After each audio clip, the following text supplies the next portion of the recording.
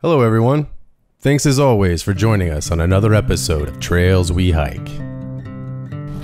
Well, you can see we're here at the Calaveras Big Trees Visitor Center. Got our map. Let's check out what we're gonna do here. So Visitor Center, North Grove. That's what we're gonna do. So we're here at the Visitor Center, and this is our trail here. We're gonna hit this North Grove Big Trees Trail. Just follow it all the way around. Back down. We're actually parked down here anyway at the Jack Memorial Hall. See if our buddies got married down there. Pretty cool. So go down there and check it out. It should be really nice. Let's see what the visitor center's got going on. The park is located off Highway 4, just north of Arnold, California. Alright, we got a tip from the museum. Check it out.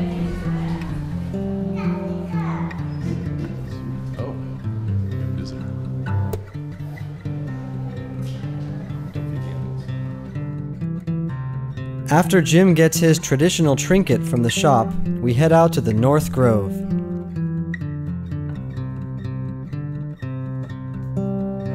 Let's get on the trail. Should be just up this way. Yeah.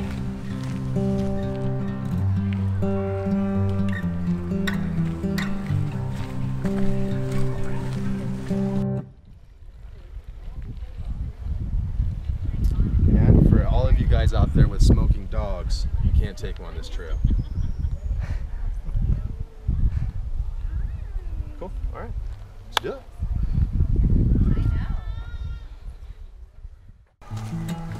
Calaveras Big Trees State Park has been the longest continuously run tourist attraction in California, dating back to 1852. It was designated as a state park in 1931. And has over 1,000 giant mature sequoias between both the north and south groves. Holy moly. Yeah.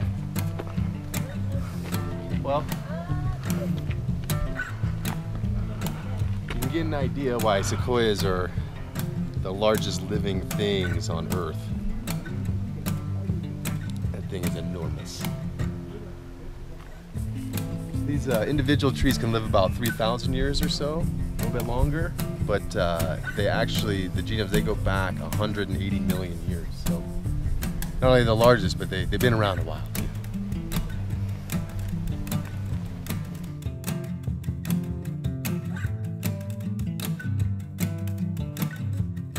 Although we'll see many of the amazing attractions Big Trees has to offer, unfortunately, we won't be walking through the famous pioneer cabin tree.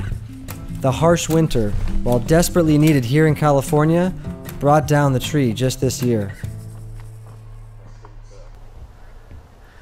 So this here is not a fallen tree or cut tree, but a limb for that guy. Yeah. It's leaning, but also the bark goes up, it kind of spirals up, that gives it more strength. Okay, look at those trees up there, are they huge?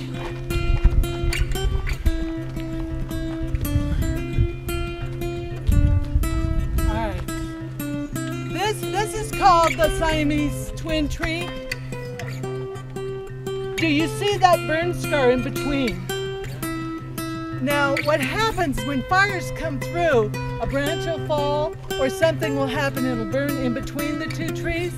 The bark will also grow over those burn scars. So eventually, maybe in 100 years, when you come back to visit the forest, that bark will have covered up the burn scar. Oh yeah. Oh my gosh. Very cool. These are beasts. You can see now those limbs that I was pointing out earlier. You can see that how that was a limb, not a tree. You can look up, but yeah, those are tree trunks on that thing, man. That's crazy. Do you guys try to stop them, or just let me take these calls? Big tree? Where? That sign does not lie. It is a big tree. Oh, there. That must be the one. Not so much in this area or over here, but right in here. What they say is that these are probably the same age. The mother tree has had better conditions than the son tree. The mother tree gets a lot more morning sun. Her roots are probably growing out and getting more water. The sun tree's top of the tree fell off, so it's not getting as much nutrients as it needs to grow. Another spot that we saw but didn't make it into the episode was the discovery tree, or the big stump. It was thought to be the largest tree in the park when European discoverers first came upon the land in the early 1850s. It was then cut down to advertise the tourist attraction and measured 25 feet in diameter at the base. It's believed the giant sequoia was over 1,200 years old when it was felled. This tree came down, they think about 1850s, 1852, 1853. Pretty cool. I don't know if you guys heard talking about how the fire was in the middle of there and then the bark just grew around the fire scar. It's pretty cool. It's like a homemade chimney.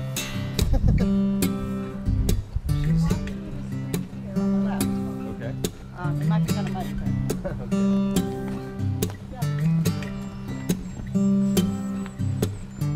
Adults can go through if they want. What do you think of Jim? Brave it? I'm thinking that I'm a decent height, but I think you're gonna have a hard time. Give it a shot. Let's do it. They said adults, they said children. They didn't say anything about man-children. Man-child. We'll give it a shot.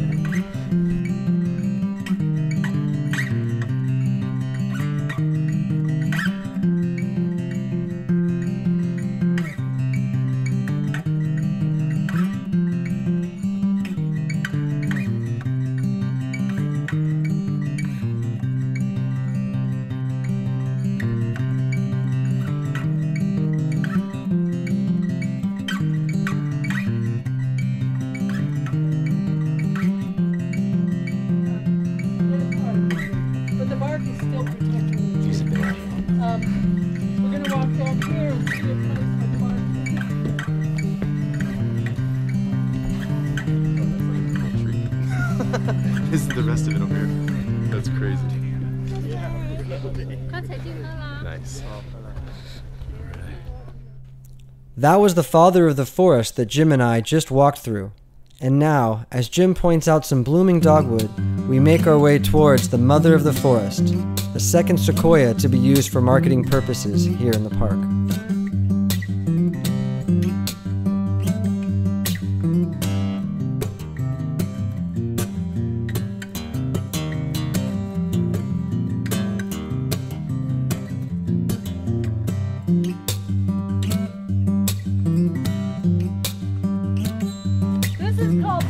The forest. And what happened after they took the bark and the slab to New York and it burned, their idea was they were going to just take the bark this time, and then they were going to take the bark around the world and tour it, and that would, people would see that, they would be amazed, and then they would come to pay the money that they needed to pay to come visit the huge giant mammoth trees in the park. This is a picture of what it looked like at the Crystal Palace when it was in London. Well, they took it to San Francisco. It was a great hit. They took it to New York. P.T. Barnum was gone by then, so it was a great hit there. And then they took it to London and they had it displayed in the Crystal Palace for about 10 years. And then eventually the Crystal Palace burned down and the tree burned down. But during that period of time, a lot of people saw the tree and they were very impressed, and a lot of people started coming out here and they wanted to see these giant sequoia trees. Many people started donating money to protect these trees.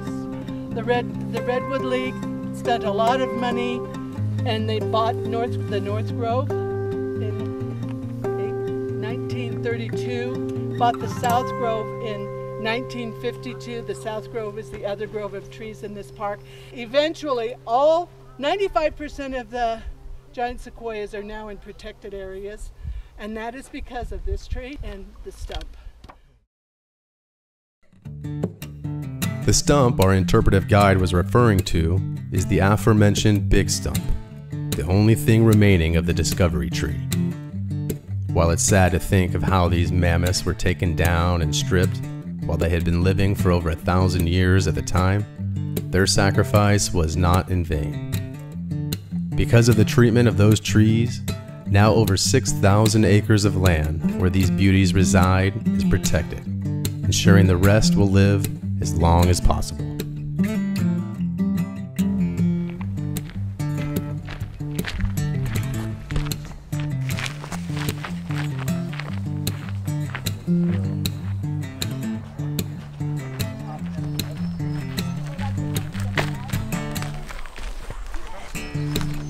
Nearing the end of our hike, we were feeling pretty upbeat about a trip we had forgotten our tripod for. The North Grove Trail is only about a 1.5 mile loop with essentially no climbing. This is a great hike for any experience level given that fact, and the fact that there are benches throughout. Here we're coming up on the iconic Pioneer Cabin tree that unfortunately came down this past winter. Yeah, with the tree. Want to give me hands? Yeah, I'll get on the far end, I guess. Yeah. I got some paracord. It's a 9 strand, so I think we're going to be okay.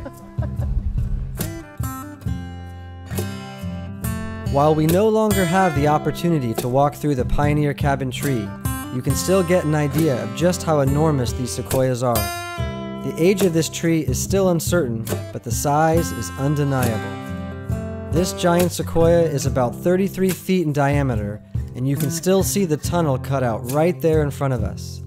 Jim notices another great example of the oak tree-sized limbs these things carry around.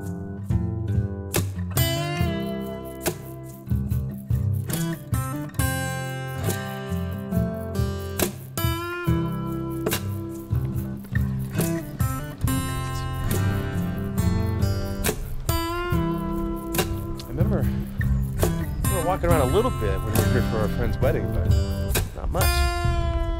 It's like this similar theme as the Mount Diablo episode, right? Can't take things for granted. So what's a good new YouTube channel lately? What's a hiking channel maybe you found in the last month or two that stands out to you, and why does it stand out? You know, I've been watching more of is Huck Outdoors. He's been doing it for a while, but I just found his channel not that long ago. He's down in Southern California somewhere, does a lot of desert trips, goes out to Palm Springs area, Joshua Tree, stuff like that. And I think what is really cool about it is he finds all these amazing spots. I don't know, I just assumed, I never really spent a whole lot of time down there in the desert.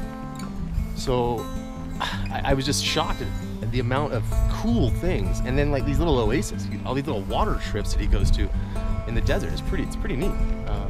He does great stuff too. Really cool channel, really cool stuff. He's got a great group of guys. There's probably about 4 or 5 YouTube channels in their little hiking group. So you get all the different perspectives from the trips too. It's really fun. Really cool stuff. Really good stuff. Really cool channel. Good guys. Huck Outdoors. Check it out. I don't think I've checked them out. I think I'll have to do that. Yeah.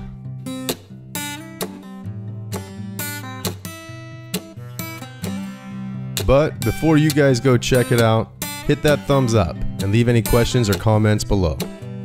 And of course, if you haven't already, be sure to subscribe and follow along with us on the trails we hike.